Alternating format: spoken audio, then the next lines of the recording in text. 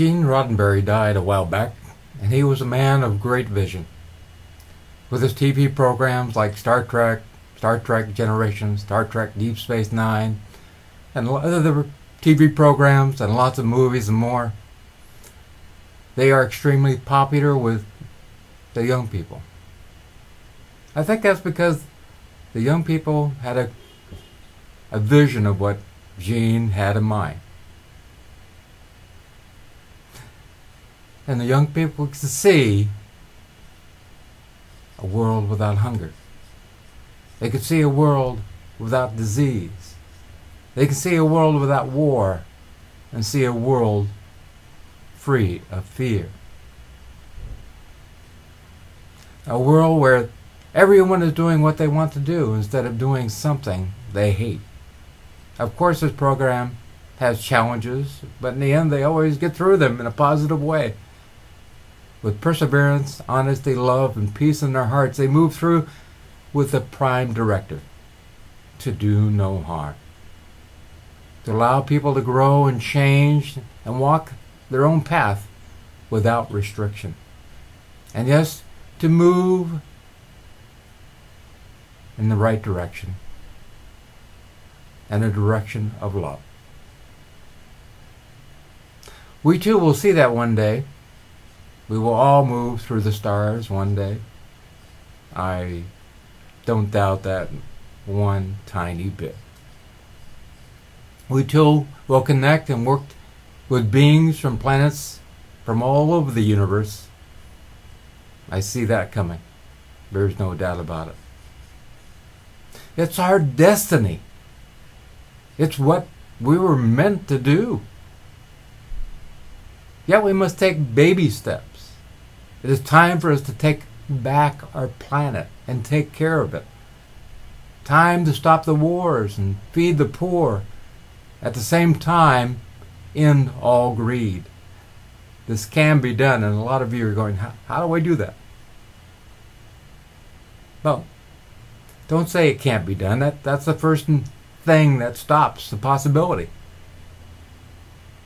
It just takes a single change, a thought change, that's all. And we do have the willpower. Try this with me. Hold up your hand. Now move your finger. See that?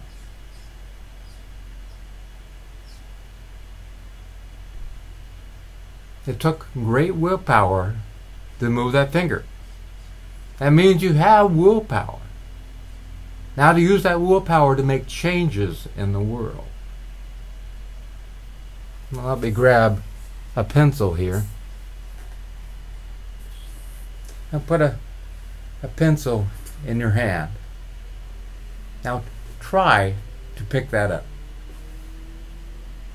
No, I said try to pick it up. No, to put it back down. Now try to pick that up. For you see, there is no try.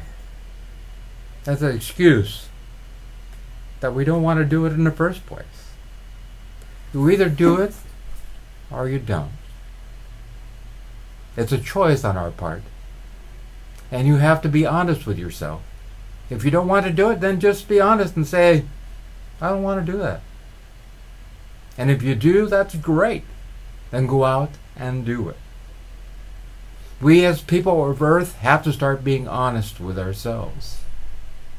We expect other people to do what we ourselves don't want to do.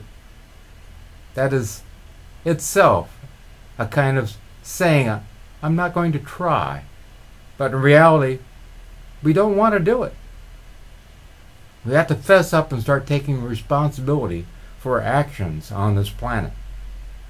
In order to be wonderful people on a wonderful world that we make. But it will take great willpower to work on this whole thing happening.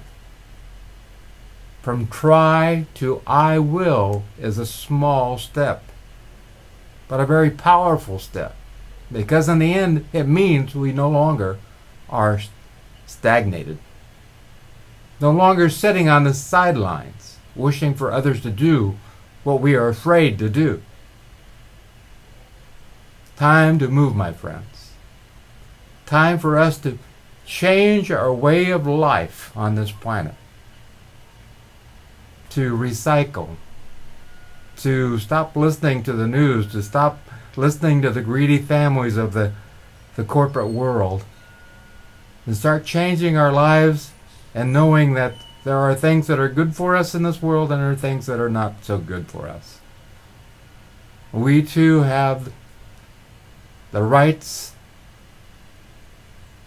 to take care of ourselves and thrive and live according to the way of Creator and God.